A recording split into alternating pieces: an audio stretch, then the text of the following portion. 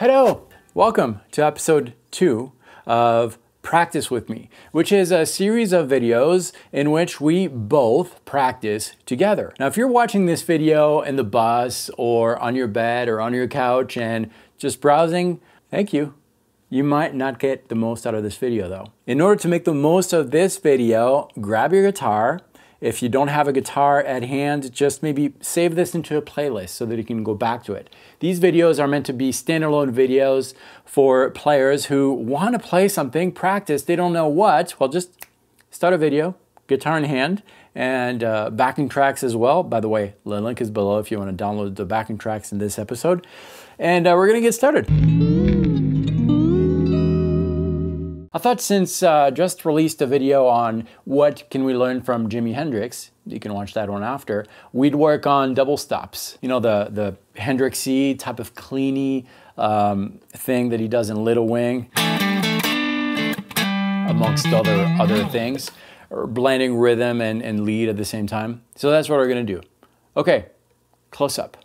Well, this is really an exploration game. I'm gonna start with something in A minor pentatonic here, first position, 5-8, 5-7, 5-7, 5-7, 5-8, 5-8. And we're gonna play 2 notes at the same time on consecutive strings, so maybe I'll pick the first 2 strings. By the way, before we do this, it's important to, I think, to visualize the fretboard from your perspective in this way. Left, that's the furthest note that you have away from that position towards the neck, and right, that's towards the bridge. So a pentatonic would be left, right, left, right, left, right, left, right, left, right, left, right. Just a succession of these 2 notes, because we have 2 notes per string. So we're gonna play 2 consecutive left notes on strings 1 and 2, so that'll be a little bar here. And then we're gonna try, we'll go simple. We'll play these 2 left notes, followed by the 2 right notes, okay?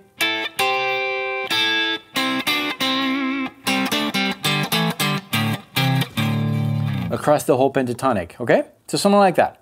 5, 8, and then on strings 2 and 3 we have 2 5s, and then we have a 7 and an 8, and then 2 5s, 2 7s, 2 5s, 2 7s, 2 5s, and then 8 7.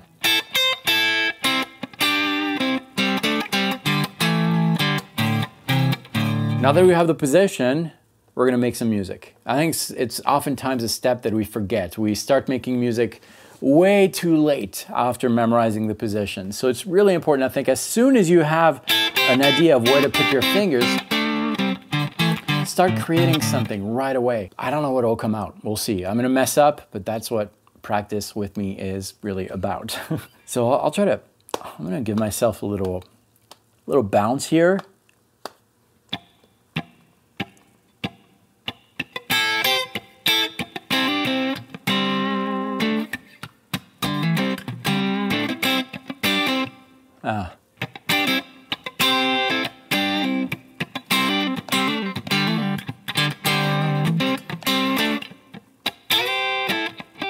So I did this slide thing, just experimented with it. I can't do it all the time. For instance, I can't do it here when I'm on the 2nd and the 3rd string, because the slide would be right here, and this note right here is not within the pentatonic scale. I know it's in a different scale, it will sound cool, but I'm trying to really limit myself whenever I'm practicing to something very, very strict. So in this case, the pentatonic scale. So let's just continue jamming a little bit with this.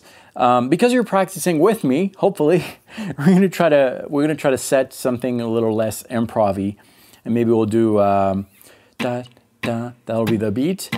Da ga da ga da ga da ga. 8th notes, and we'll start with the right notes. Something like that. Okay. 1, 2, 3, 4. Again. Let's do it backwards, starting from the right here. Yeah, one more time. Oh, that was interesting. I didn't mean to do that. And if you've watched the channel before, you know that whenever you stumble upon an accident and you like it, which I did here, I'm gonna remember that, put it in a box where, okay, that was cool, let me go down the list of filters and see what I can do with this. So the filters are the theory filter. What was that? So what I did here was play my third and second string on the 5th fret, and then the next note up, which is the right side, would be fret 7 and 8, because we're sticking to that pentatonic. And then here, the accident was 2 strings here, strings 1 and 2 on the 5th fret, barred. And then here, instead of doing the same strings on the 8th fret, I did 7 and 8. So the theory filter would be, okay, what is this note? Well, that note is not within the minor pentatonic scale. Still sounds cool. This happens to be a major 6th.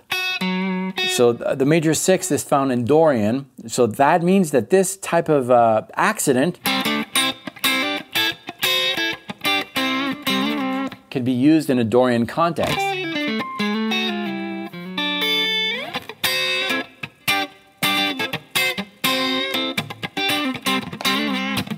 That was just a side note. Whenever you have an accident, go through first the theory filter so that you can reuse it, and then you go through the technique filter, make sure that you can redo this so that it's not just an accident, and then what I will call the exploration filter, where you're actually trying to make a piece of music with that.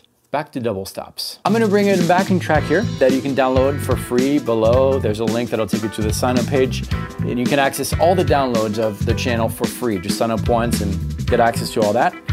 But I'm gonna practice my double stops. I changed my tone, something a little more leady.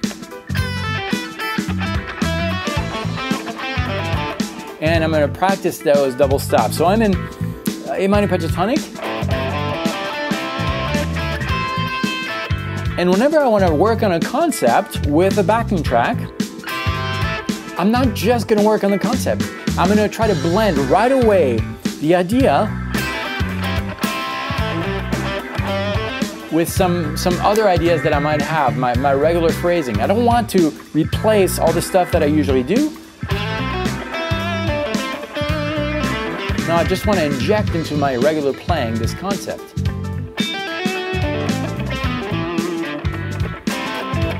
Ah, that wasn't great. I'll try it again.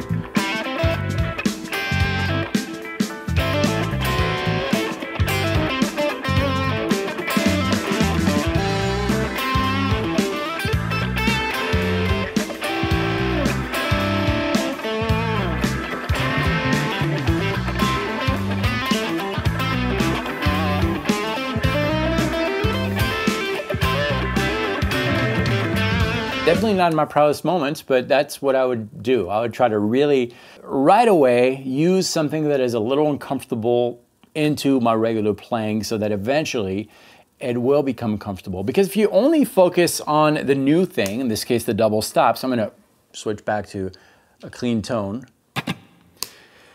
Well, you're going to get really good at playing those double stops.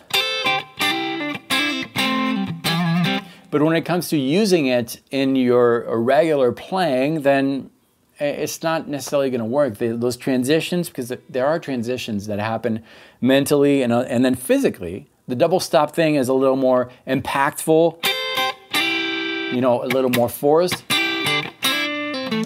than you might be using in your regular everyday playing. I don't know, but all those things need to happen at the same time as you're working on a concept. Let's try something else here. Let's try injecting the double stop concept in a non-pentatonic way. Let's work in the key of G major. Now again, there's a lot of different positions you can use. I use the cage system here, which fits my chord really well, but I could use the 3-note per string system. But here I'm just using the cage system. So for those of you who don't know, from the low E string, we have frets 3, 5, and then on the next string, 2, 3, 5, next one, 2, 4, 5, next one, 2, 4, 5 again, and then on the second string, 3, 5, and on the first string, 2, 3, 5. And we're just going to try that double stop. So the difficulty here is that we no longer are strictly having 2 notes per string like we did for the pentatonic scale. That's the major pentatonic that is found oops, within the G major. We have sometimes 2 notes, but sometimes 3. Sometimes 2 and sometimes 3. So we're going to experiment a little bit. I have choices here. For instance, on that first string, if I descend, we have 5, 3, 2, 5, 3. Well, what should I do? I don't know. I could maybe pick 3 and 3 right here. So I can do add a note on the 5th fret of the first string. Do I like this? Yes, I do. I personally do. So I'm going to keep this in the yes box. If I play something that I don't like, say, let's see if that happens. Not that I never play something that I don't like. I often do, but let's see. So we have this as a choice. Maybe I could do the additional note on the 2nd string, 5th fret, because all these notes are within my scale, right? But I could also maybe use this shape. Start with this shape, because this note, 2nd string, 5th fret, and this one, 1st string, 2nd fret, are part of my scale. So in theory, I could do that. So let's try that. So I've got this. I'm going to add this note right here on the 1st string, 5th fret. Do I like this in context of G? Kind of. It's not my favorite.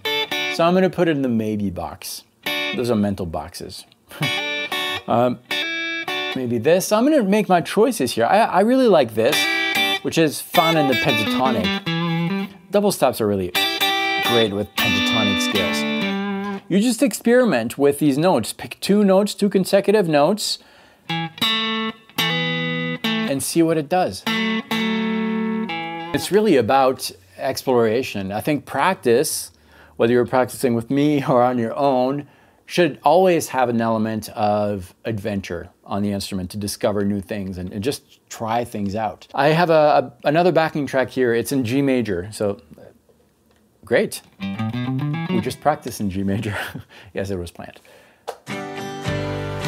Okay, so we're gonna try this. The same exact thing, right? I like it. I like that one.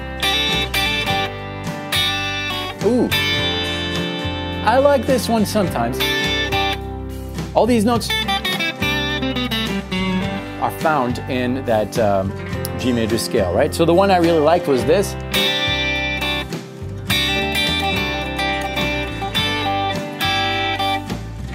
Which was, it started right here. Kind of like a D position, right? 2nd string, 3rd fret, 1st string, 2nd fret. And then I added on the 1st string, the 3rd fret.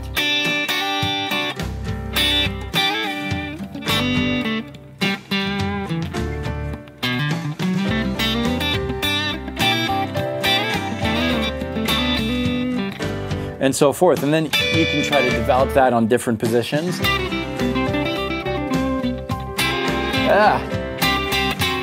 And when you make mistakes, put it in the no box. I'm going to include this backing track as well in the link below. And again, not only these, but pretty much all the downloads, all the backing tracks that I'm using on the videos. And I think we're up to 1,700 videos on the channel. So that's a lot of backing tracks free. Just click the link below, sign up once, and you'll get access to all of those. I'm going to continue working on this a little bit, and I hope you do too. I hope you take this to the next, 30 minutes or whatever you want, and I hope you enjoyed practicing with me a little bit today, and I hope it gives you new ideas, and really, this is just the starting point. I'm going to link here to the first episode of Practice With Me if you want to continue practicing. In that one, we talked about something influenced by Andy Timmons, I think. Check it out. And if you haven't subscribed yet, hit the subscribe button below, bell notification and all that, and then grab the backing tracks below. Thanks so much for watching this. I'll see you next time. Practice well.